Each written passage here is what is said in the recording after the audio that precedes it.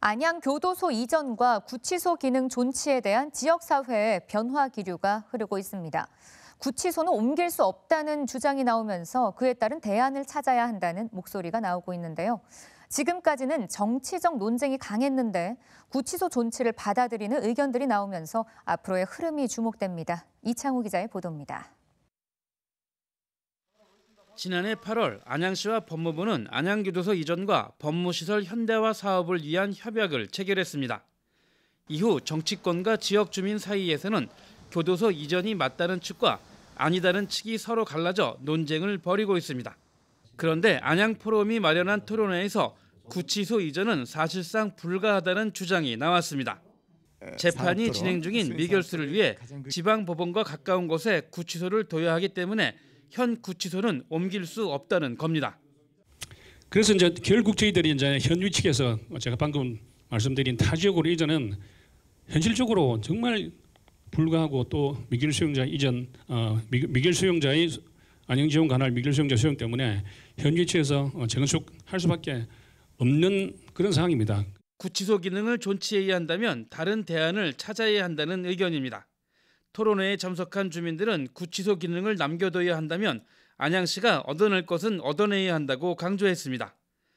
법무부와 안양시가 적극적인 협의를 거쳐 구치소는 현대화 시설로 재건축하고 나머지 공간은 시민이 원하는 방향으로 개발해야 한다는 겁니다.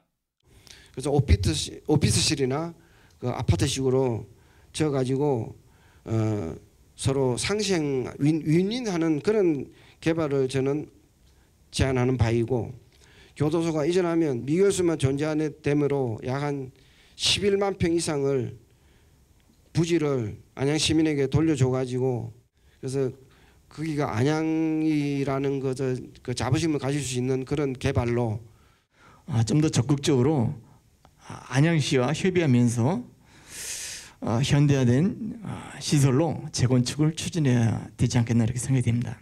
이 교도소 이전 문제는 어떤 부채건 이해와 기싸움이 아닌 시민의 편에서 입장을 생각해서 이범현 성결대 교수는 안양교도소 부지는 스마트 도시 사업을 중심으로 개발하되 평촌 신도시와의 연계성도 부여해야 한다는 의견을 제시했습니다.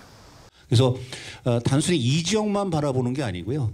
좀 광역적으로 평촌, 더 나아가서는 기성시가지하고 연계하는 그런 도시 기능. 그래서 결국은 이 지역의 발전을 같이 나가야 되고 결국 안양시 발전하고 연계된다는 게 저는 굉장히 중요한 이슈 중에 하나라고 생각합니다. 이날 토론회는 구치소 기능 존치에 따른 대안을 제시하는 쪽으로 진행됐습니다. 안양포럼 측은 안양교도소 이전과 관련해 민주당과 안양시가 토론 참석을 거절했다며 참석한 패널도 자신의 의견을 낸 것일 뿐 포럼의 입장과는 전혀 관계가 없다고 설명했습니다. PTV 뉴스 이창호입니다.